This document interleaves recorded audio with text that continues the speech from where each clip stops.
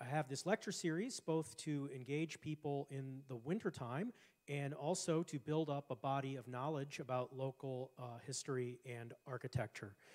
So all these lectures are recorded and will be available on our website for future reference. We are a volunteer-run organization, and we are looking for people to join our board. So if you have an interest in local history and preservation issues, feel free to inquire with myself or Bob or other board members about getting involved with the organization. All right, and now we will have Pastor Russell introduce our speaker.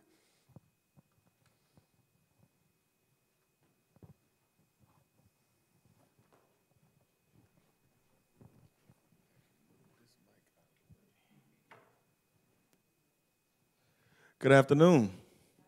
Good afternoon. My name is Pastor B. Chavez Russell here at Greater Friendship Missionary Baptist Church, and it is we are completing year 2.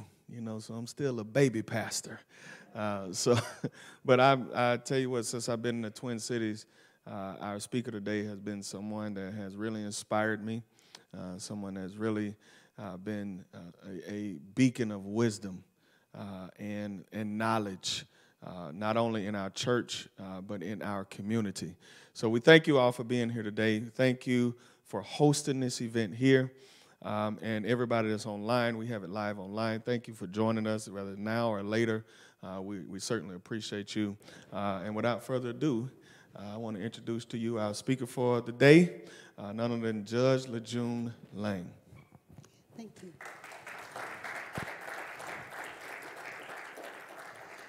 Thank you very much, Reverend Russell.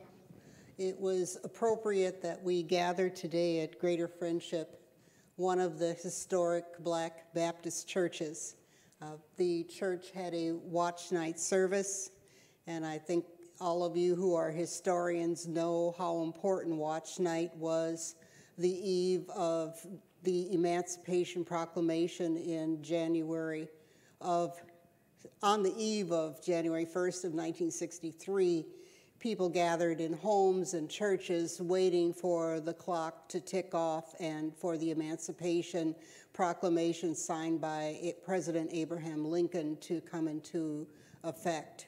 The church has been, for the Black Church, the AME Church, which is the African Methodist Episcopal Church, and the various African Baptist churches and Free Will Baptist churches have been at the forefront of both historic preservation, civic engagement, and the rendering of services to enslaved and formerly enslaved people. Because as you know, we did not have any form of community service or any kind of assistance to people who had been denied the ability to save money or own property and suddenly found themselves free. So I'm getting a little ahead of the story. We want to start with a video that we researched and compiled, which is called Longfellow, Our Journey, which we're just going to show you a short portion to set the tone.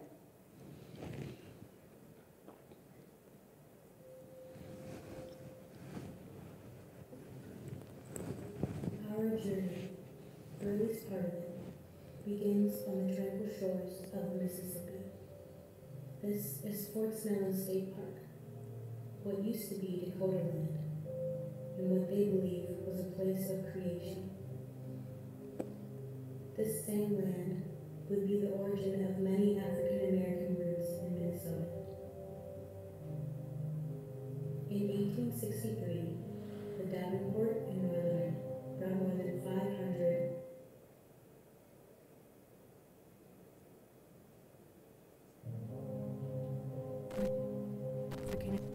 The boats docked right here. Their ropes were tied around these very 1963, the Davenport and Northerners brought more than 500 newly freed enslaved men, women, and children from the South. It is said that the boat that brought Dred Scott to Minnesota anchored. The boats docked right here. their ropes were tied around these very trees, leaving century-old scars in the wood. In the oral tradition of the Dakota people, it is said that the boat that brought Dred Scott to Minnesota. Well, the Longfellow neighborhood has a unique intersection of history. Our history is rarely We have the Fort all Snelling, which was the largest place of enslavement in the Midwest.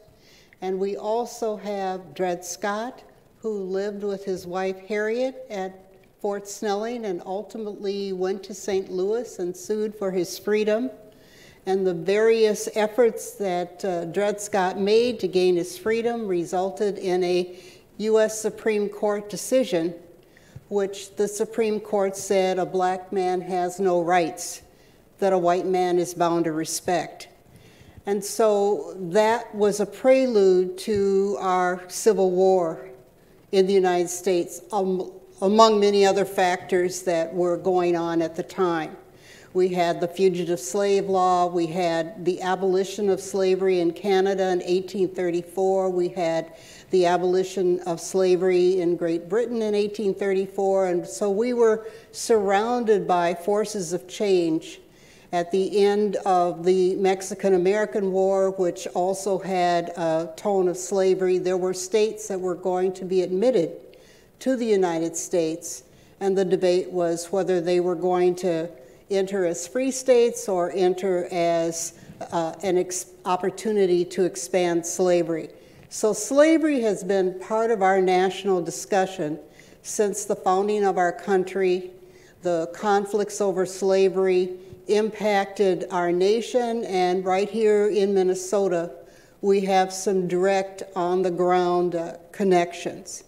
So we look at Dred Scott, and we look at the area where Fort Snelling was, and we see that importance, and we also see that after Dred and Harriet Scott left and we were looking closer to actually getting involved in the Civil War, our Minnesota government volunteered the first troops to serve.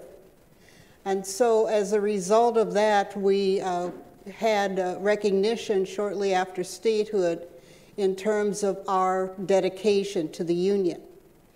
But that wasn't the whole story. There were many people left in Minnesota trying to figure out what their status was going to be at the end of this war. There were families that were torn apart by the repeated drafts that occurred because the original estimation of the war was that it would only be a few months, and miscalculations and other things by generals extended that war into a prolonged conflict taking years. We had, in May of 1863, after the Second Confiscation Act, we had steamboats chartered by the military to go down to St. Louis, Missouri, and bring up what we called contraband at the time, formerly enslaved people who wished to come north for a better opportunity. And the Second Confiscation Act allowed those people to not only be forever free, but also allowed them to be employed by the U.S. government. So they could be teamsters, they could be undercooks, they could join when the U.S. colored troops were formed, they could join the military.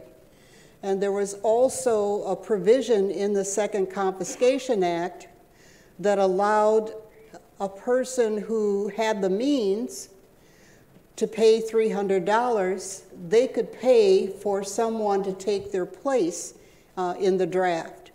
So we have a record in Minnesota at Fort Snelling of meeting our military quotas through both volunteers and through the use of substitutes. And so many times these substitutes connect with our research to the families that came up in May of 1863 from Missouri, from the contraband camps, and who were housed on the grounds of Fort Snelling.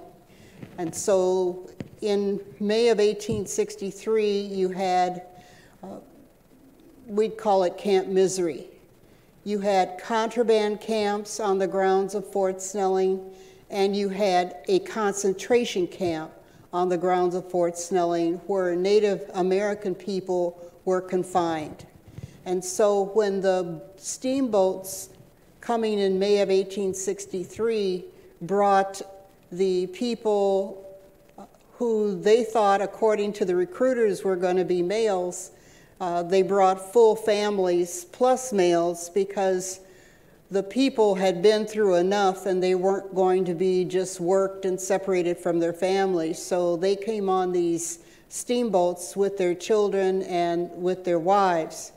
And the military only had use for the males. So the wives and children in a segregated military base had no accommodations.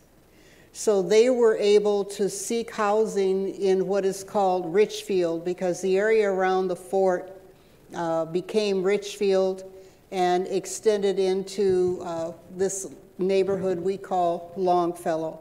So that whole southern quadrant of the city was impacted by new arrivals, and many of them lived either in the Richfield area or came a little further down to Snelling Avenue, which back then was still Richfield, because it wasn't until the very late 1800s that Minneapolis annexed Richfield past Lake Street.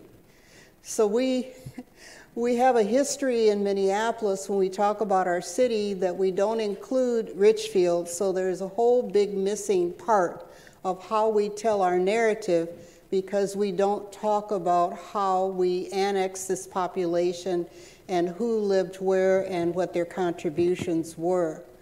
So our research with the International Leadership Institute has been to start with the historical narrative that has been well researched, and then try to fill in the gaps to tell the full story. And we have done that effectively by locating descendants of some of these very, very early African American families who arrived in either on the boats in 1863 or came before that, like the Emily Gray and her husband, who came in the 1850s. And so we've connected with their descendants and learned more of the story with regard to what was happening in Minnesota. So Ralph Gray was one of those people who came, an African descendant person. He came in the 1850s and started a barbershop at the Jarrett House when Minnesota was a territory. His wife Emily joined him in 1857. They became part of the territorial pioneers and were very active in terms of abolitionist efforts, and I think all of you have heard about their effort to free Eliza Winston, a woman who was enslaved by a visiting Southern planter. But they had more activities than just Eliza Winston. Emily Gray's maiden name was Goodrich, and her father was a leader in the Underground Railroad in York, Pennsylvania. And he later came and lived with them in Minneapolis. Her father was a friend of Frederick Douglass, and Frederick Douglass later came to Minnesota and was hosted by them and included in as many events as he could do at a time with limited transportation. But he was able to give an address in downtown Minneapolis at one of the newest lecture halls and fill it completely when invited by the Grays. When we had the Civil War going and we had men volunteering to serve in the colored troops, men risking their life to be a substitute for another Minnesotan who they had no connection to, the men and the families of African descent felt that they were moving closer to full citizenship. Yet they did not have that in Minnesota. So what was necessary, since there was not citizenship rights to African descendant people is that they had to file a petition statewide, presented to the legislature for a constitutional amendment to allow black men to be able to have the right to vote. And so that petition drive, presentation to the legislature, and a vote statewide took place 3 times in Minnesota before it was passed. And so that vote was finally passed by a majority of the white men in Minnesota, because we know the women didn't have the right to vote in the 1860s. So the men voted, and a majority gave black men the right to vote. So black men celebrated. It was also the anniversary in 1868 of January 1 again of the Emancipation Proclamation. So they had what was called a Colored People's Convention in St. Paul to take stock of this important event of taking and gaining the right to vote, and what that meant in terms of the responsibilities that also attached for civic improvement, education, and participation in civic life. So that Colored People's Convention was a moment where Ralph Gray, again, who came from territorial days, read the Emancipation Proclamation in 1868 at this event in St. Paul. But we have not, to the history's satisfaction, recognized the importance of our role in Minnesota.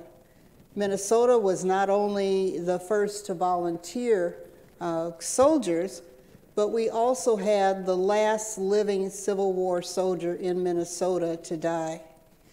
And we have been working through the Institute to reach out to families who served in that important Civil War as part of the U.S. Colored Troops, to make sure that their burial places are honored, that their graves are recognized, and that there are markers on their graves.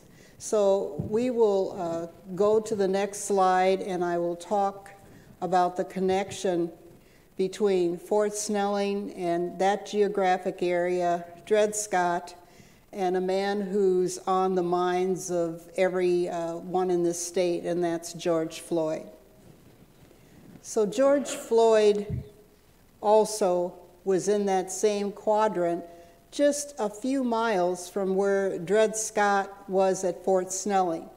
And of course, if you want the technical image of Fort Snelling in 1839, Fort Snelling was far, far larger than we regard it today. So if you look at the footprints of Dred Scott and the footprints of George Floyd, they logically could have intersected in that 38th and Chicago area, because Fort Snelling was so large. And George Floyd died on that ground that is historic, that enslaved people, that pioneer people, that Native American people had walked. And it's important that we, as we look at what to do with 38th Street in Chicago, that we recognize the importance to the nation and the world of the consciousness and the important thoughtfulness that we should take as Minnesotans to recognize what happened, and how, like Dred Scott's efforts, also echoed around the world. And so we started intentionally with the Longfellow neighborhood and South Minneapolis to see how important that large area with the undertold story of slavery at Fort Snelling and the efforts by Dred and Harriet Scott living at Fort Snelling, and the low-key way that Dred Scott and Harriet Scott's life at Fort Snelling has been portrayed by local history organizations and the fort. Many people who've been to Fort Snelling have asked I've asked, did you go to Dred Scott's residence? No. So you can do a tour and never have that included as part of the tour, and if you don't know to ask, then you miss, even though you've been to Fort Snelling on a number of occasions. So in, I believe it was 2012, we brought the great-great-granddaughter of Dred Scott, who has the Dred Scott Foundation in St. Louis, Missouri. We brought her up to Fort Snelling because we learned that she had never received an invitation and had not been to the fort. So the Minnesota Historical Society and the Fort Snelling staff graciously welcomed her and brought her into the Dred Scott residence. It was, you could hear a pin drop. It was just a moment that you can't describe. I was fortunate enough to be there when it happened and to see this connection of history, for her to be able to see the ground where her ancestors walked and to take in that brick room was incredible. And so when we tell the full story, we impact more people, we make the experience richer, and we are more true to ourselves in terms of not skipping over important parts of our history. And so we'll go to the next slide. I think we have Corporal John Wesley Harper. And we have some descendants of Corporal Harper in the room today. And we have Corporal Harper became Sergeant Harper with his service later. So I'll start at the beginning of the story. And Corporal Harper was living in Ohio when the call came that a U.S. colored troop regiment was going to be formed after the law permitted people of color to bear arms. And so this newly formed fighting unit was called the Massachusetts 54th Volunteer Regiment. And from Zanesville, Ohio, John Wesley Harper was recruited to become part of that. One of the chief recruiters for the Massachusetts 54th was a man by the name of Frederick Douglass. And I think all of you know him. And Frederick Douglass also recruited his sons to serve in the Massachusetts 54th. So the Massachusetts 54th saw brutal, horrific fighting.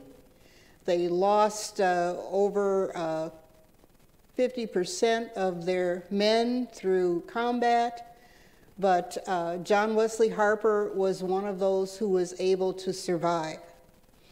So their leader, Colonel Shaw, died in battle, and after many years of debate and struggle, the people of Massachusetts had the opportunity to erect a statue in the honor of Colonel Shaw. But they also knew that Colonel Shaw would not be Colonel Shaw without the courageous black men under his leadership. So the sculptor was directed to put in the black soldiers next to Colonel Shaw. And the honor to the men of the Massachusetts 54th was that the surviving men of the 54th, at the dedication of the statute, were invited to march in uniform down the streets of Boston when the statute was installed. So Corporal Harper was able to come and march in uniform during that ceremony when the statute was installed. He maintained his Civil War uniform. He had moved to Minnesota in the early 1800s as part of the 25th U.S. Infantry and was stationed at Fort Snelling. And since Fort Snelling was a segregated military base and it was segregated from the day it opened to the day it closed, they built temporary wooden barracks for the colored soldiers, and the colored soldiers stayed in those temporary wooden barracks at Fort Snelling. So Mr. Harper was able to raise a family of 16 children in Minnesota.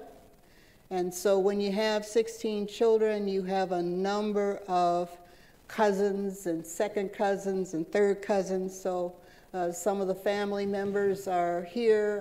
Tanae and her mom are descendants of Colonel Harper. And we also recognize him as Sergeant Harper.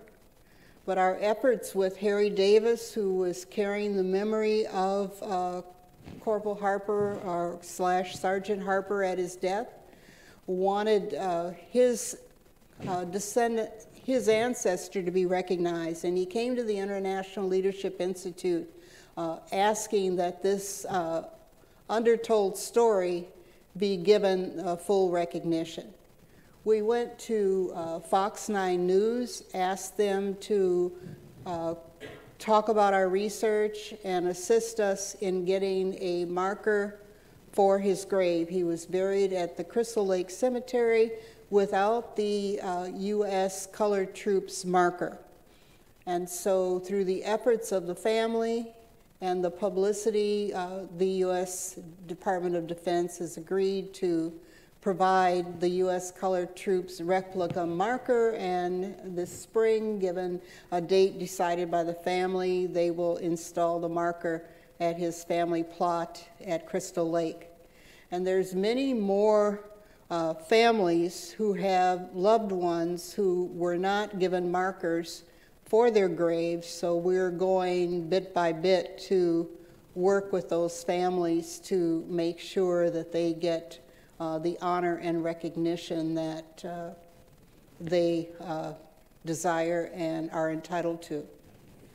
We have an ongoing effort to involve descendants in our research because it is their story. It's not just us who are writing and researching through files and records, it's the life and bloodline of real people. So we feel the inclusion of the descendant is very, very important. We have researched one of the families that hired a substitute to take their place during the Civil War. And this substitute, Mr. Dixon, actually died of disease during the Civil War. So this family had passed on the story that, you know, great-grandpa lived because somebody else took his place in the Civil War, and we were able to interview the family that had that legacy of a substitute. But there are many, many more substitute stories that we are researching, so we hope to continue this discussion and be able to talk to you about that. We had efforts across the country, which the Confiscation Act and other laws permitted the substitutes, so it wasn't anything under the table. The person was paid $300 by the person who was seeking the substitute upon enlistment and participation in the military. So it was not totally an uncommon thing, it's just an undertold story.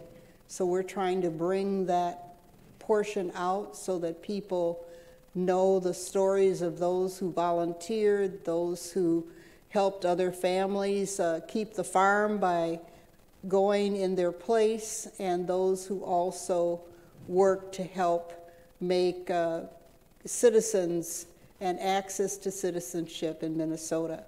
So the effort by the U.S. the Colored People's Convention was a statewide effort. So you can imagine in the 1860s doing a statewide petition drive, you had to go by horse, wagon, foot to cover the entire state. But there was no stone left unturned. People were organized, and as I said, by the third effort, they were very, very organized. So once they got the governor's ear and got the citizenship, they didn't let go. black people stayed involved with politics continuously. There was not a time where they did not feel that those political connections no longer needed to be nurtured. So in the Longfellow neighborhood, we have something that's called the Hiawatha Golf Course.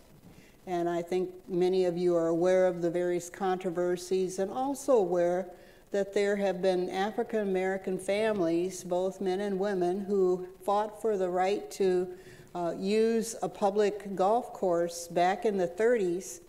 And once they got the right to use the public golf course, they golfed for that 4 or 5 hours, depending on how good or bad you were, without being able to use the toilet because the clubhouse facility was segregated. So they let the black players come to the golf course, but said, you can't eat in the clubhouse and you can't use the toilet. So we have talked to a number of black golfers whose fathers and grandfathers were golfing under those restrictions, and about the coolers and the sandwiches and all the other makeshift things that they had to put together to be able to have a modicum of pleasure on the golf course and stay regular.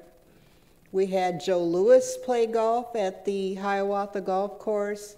We had Tiger Woods come and select Hiawatha Golf Course so he could give a demonstration. And we had things called the Bronze Tournament and Upper Midwest Golfing Tournaments. So we've had a number of different events continuously in that Longfellow neighborhood at the Hiawatha Golf Course. And so one of those families was, again, the Sergeant Harper's family. One of his descendants, Harry Davis Sr., was a regular golfer at the golf course, as was another mentee named Richard Green. And Harry Davis was a long-term member of the school board, and Richard Green became the superintendent of schools. And then they selected a neighborhood to try to integrate the schools. So Field and Hale were the two schools selected for that integration. And again, back to that historic Longfellow area for that first integration in the 1970s. So we've had a number of different events that touch the nation that emanate out of that quadrant of the city, but we need to lift it up more. We need to fill in the blanks, and we need to involve the descendants more so that they can have ownership and tell the stories of their families and where they fit in. We have also, with the pioneer families like Ralph and Emily Gray, there are many areas of their lives and contributions that we are seeking to bring to a higher level to the public, and we hope if we have another opportunity to address you in the future, we'll be able to tell you our progress with Ralph and Emily Gray and their descendants. So I want to leave time for questions, and so I'll stop here and see if there are any questions. At the time, were most of the substitutes black? And how much was $300 at that time? Check. Well, the military pay was $13 a month. So $300 was a lot of money at that time. And the substitutes that we're researching are the black substitutes, and the records of the Historical Society reflect 13, but we believe there are more. Thank you. Could I beleaguer one more question? And that is, are you familiar with the Lee House on Columbus Avenue? Yes. Could you tell me the status of that? Well, as far as we know, the Lee House on Columbus Avenue is still on the National Register of Historic Places. Later in the film, which we didn't show in full length, but you can look at online, we interviewed one of Lee's descendants who became a firefighter in the first batch of firemen to integrate after the second effort to integrate the Minneapolis Fire Department. And so Arthur Lee was his name over on Columbus Avenue, who bought the house in the 1930s in a restricted neighborhood from a man who had financial difficulty. And Arthur Lee had the honor of serving in World War II and had the money and the means to buy the house.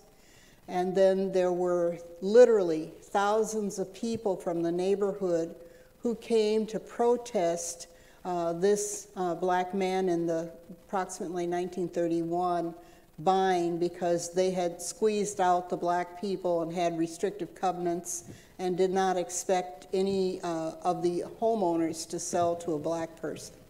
So the U.S. Postal Union, along with others, formed a human chain around Lee's house because Lee was a postal carrier.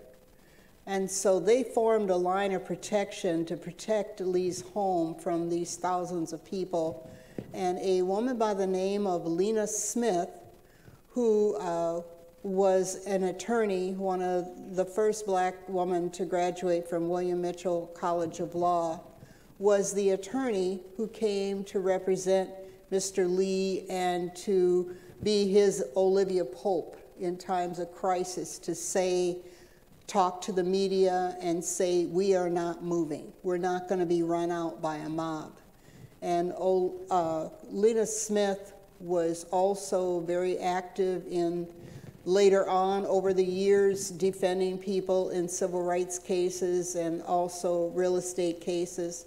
And she lived on 37th and 5th Avenue.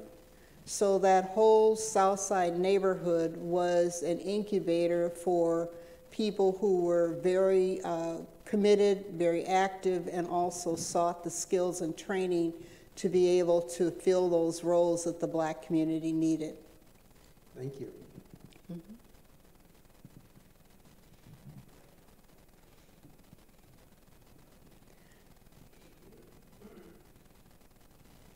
Are there any other?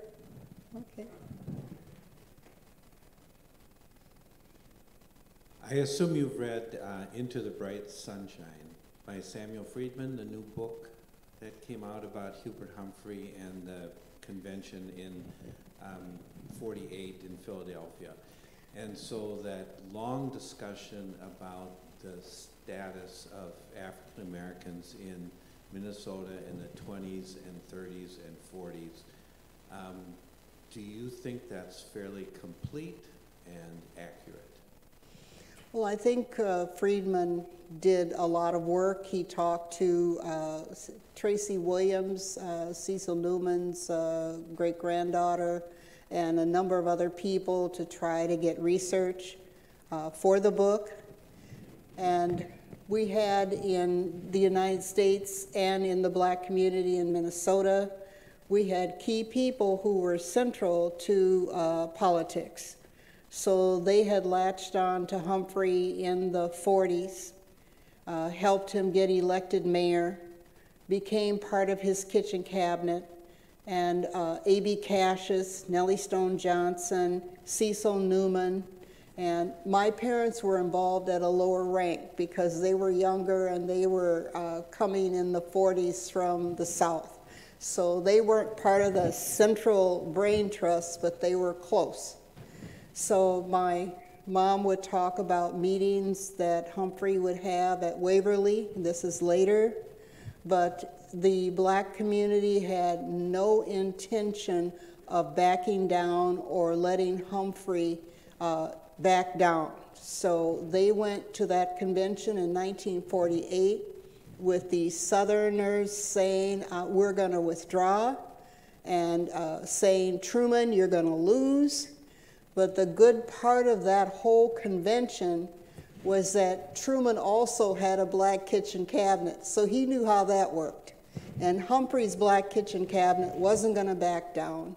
And even though the Democrats, Dixiecrats, were going to walk, Humphrey still pushed for integration of the Democratic Party and gave that famous speech in 1948 saying we have to move into the sunshine of human rights. It's his legacy. It's his legacy. And so the people came back, and that was the whole political brilliance of both the black people who were in Truman's cabinet and the black people who were in Humphrey's kitchen cabinet. Giving the speech was not enough. Winning. So what they had to do was quietly go across the country